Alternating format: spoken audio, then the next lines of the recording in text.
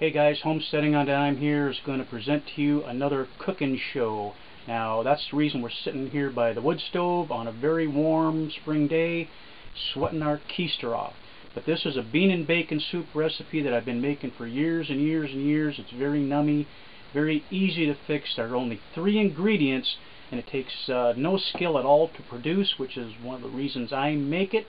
So while I'm gathering up the ingredients, you watch this and we'll be right back.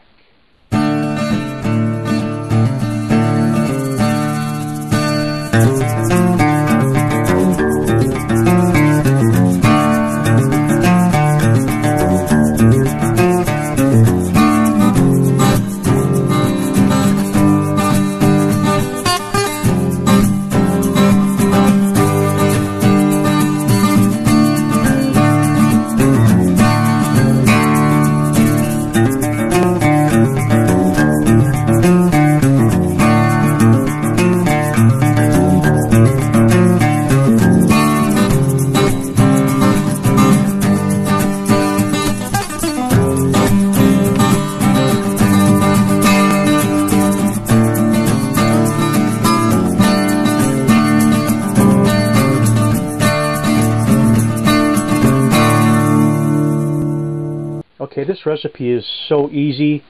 It's basically 3 main ingredients. You have your beans. In this case, we're going to use Great Northerns. Navy beans are basically the same thing, just a little smaller. You use the bean of your choice. It really doesn't matter. This is just the way I make it. Of course, you need a potato. That's not only your thickener, but it's also your starch. Adds bulk, and they're cheap. Beans are cheap, and just a little bit of bacon. I think there's actually just 4 pieces of bacon in there. If that, I just cut them up into smaller chunks to distribute throughout the bean and bacon soup. And I also, instead of salt, I use soy sauce. Don't ask me why. I just started doing it that way, and I kind of like it. It adds a little bit of tang and zip to it, and pepper. That's you use whatever seasonings you want. It's your soup, but that's what I use. Now we're going to put the beans in the water first, get them going. Then we'll add the potato, and then we're going to add the bacon. Okay, we're going to throw our water in here. We're going to put about, that's about enough, a little bit more, about 2/3 full, just to make sure we got plenty in there, maybe a little more than 2/3, doesn't have to be exact. Then we're just going to dump our beans in. We're going to throw these in the wood stove and call her good. We're going to cook these for about an hour. It varies quite a bit depending on how cold it is outside, because the colder it is outside, the hotter your stove is. You know, I really got to fix this thing. What the heck is the matter with me? That's unacceptable. I'm sorry. Alright, let's put this Dutch oven into the wood stove and let it do its thing.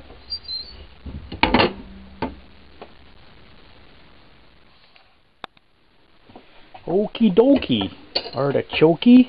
Let's take a look at these beans here. Wow, they look done to me. Look at that. Look at that. Now, what we're going to do is we're going to add some water, throw the taters in, and put them back in the oven. We're making progress. Alright, throw this back in there. We're going to throw another chunk of wood in there. Hardest part about doing this time of year is it is currently, I believe this is the 27th of April, and it's about 52 degrees outside in the shade, and the cabin gets really warm, so our door is propped open a bit. So cooking in the wood stove this time of year can be a little uncomfortable at times, but it's worth it in the long run. We'll let that sit in there for a bit, give her another couple stirs, and check it out. Alrighty, let's take a peek. Give it a stir. Hold on, I gotta move a few things around. And there we go. Man, it's starting to look good. I'm gonna slice up a tater. Oh yeah, taters are good and done. Go ahead and give them a good vigorous stirring. I'm going to throw in a little more pepper. Don't worry, I like pepper. I don't know if that's enough. There's only one way to tell, right? Now just to taste it, I'm going to throw in another couple shots of soy sauce. Darken her up a bit, give her a little color. Now, this is what makes it bean and bacon soup. You gotta put the bacon in there. You don't have to pre-cook it at all. You know, the wood stove is more than hot enough to cook bacon. And I like big chunks. I think the recipe I actually got to make this said dice up. And whenever I think of food being diced, I think of being diced up so small where it's almost microscopic. And I like chunks of bacon. I like honking chunks. I may even cut these up a little bit too short, but it's a done deal now. This is thin sliced bacon. I do prefer thick sliced bacon, but the store had none. So we're just going to throw that in there. Throw her back inside the wood stove and let her cook. And call her good. It'll be done by dinner time. Yay! Let's take a look at this. Look at that. Look at how that turned out. You see how that thickened up nice? Now I took this out of the wood stove a couple times and gave it a stir or two. Look how nicely it thickened up. Very stew-like. Just very nutritious and very delicious. So easy to make. 3 ingredients plus whatever seasoning you want and water. And that's all it is. Very simple. The ingredients were 1/2 cup of Great Northern beans. I used about 2/3 of that potato. I didn't use the whole thing. And 3 or 4 strips of bacon that I cut up in slightly smaller chunks. And that is it, guys and gals. Inexpensive to make too. Potatoes are pretty cheap, and beans go a long way. That's just enough for one person for dinner, so that'll give you an idea of, I guess, the cost ratio. It's very cost efficient to make. You can substitute just regular chunks of ham if you don't have actual bacon. Whatever you want, it's your soup. So there you have it, gang. A very simple, easy to make recipe. 3 ingredients: potatoes, beans, bacon, well, and of course water. And simple seasonings. You can use whatever you want to. It's your soup.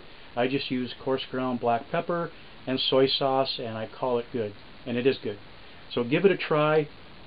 I used, for this particular batch, I used 1/2 cup of beans, about 2/3 of that fist-sized potato, diced up about the size of a dice, and 3 or 4 strips of bacon went into this batch I made.